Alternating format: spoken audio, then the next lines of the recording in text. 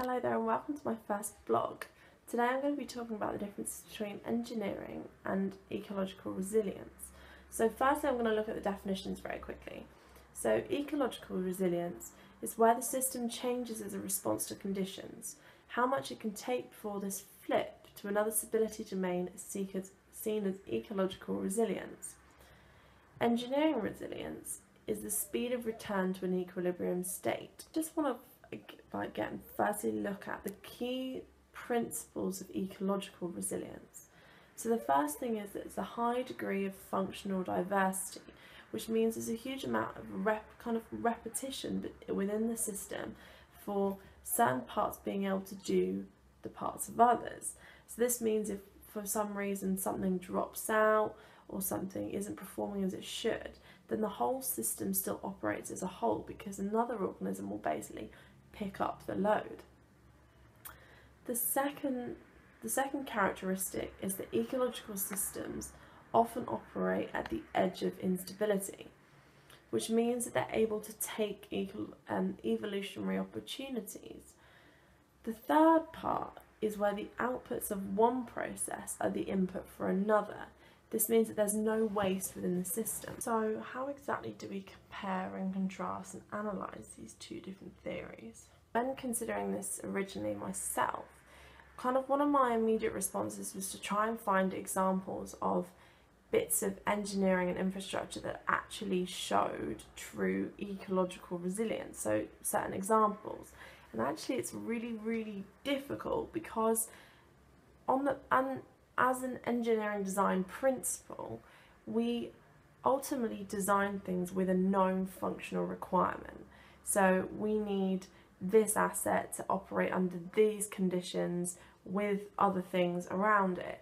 And okay, we look at those interactions between one and the other, but we ultimately design with a set of known quantities. And if we don't have a known quantity, then we use approximations or assumptions or future predictions about how many trucks are going to drive across that bridge, for example, to be able to try and work out a set of design criteria.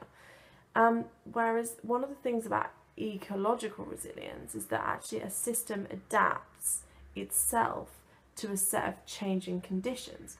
Obviously, we're looking at a set of materials. So those materials, they haven't got a brain, they haven't got a response system, if you like we look at organic organisms do. So that system isn't, or that asset itself isn't going to change. So I think it's quite difficult. You can't look at it directly and go, okay, we need this bridge to suddenly act like an organ. That's not going to happen. That bridge might be an organ for the city and it might serve as an organ for the city in terms of other functionality, but that actual asset itself isn't going to suddenly evolve. I think this key idea with engineering resilience actually comes in terms of thinking and our response to our response and our reaction, I suppose, to the idea. So for example, so when you look at the definition for engineering resilience, and for resilience as a whole, it now talks about actual response to opportunity.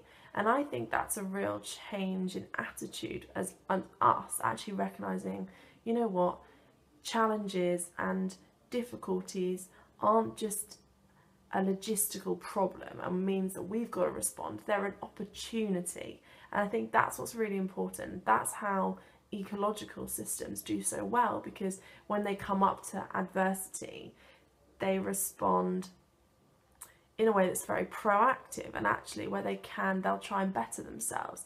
And I think that's really what we've got to take from this kind of idea is, yes, this is going to be tough and this isn't easy, and actually it'd be quite nice if this situation wasn't happening, but it makes us break through traditions, think about things differently, do things differently, and ultimately, hopefully, build back better.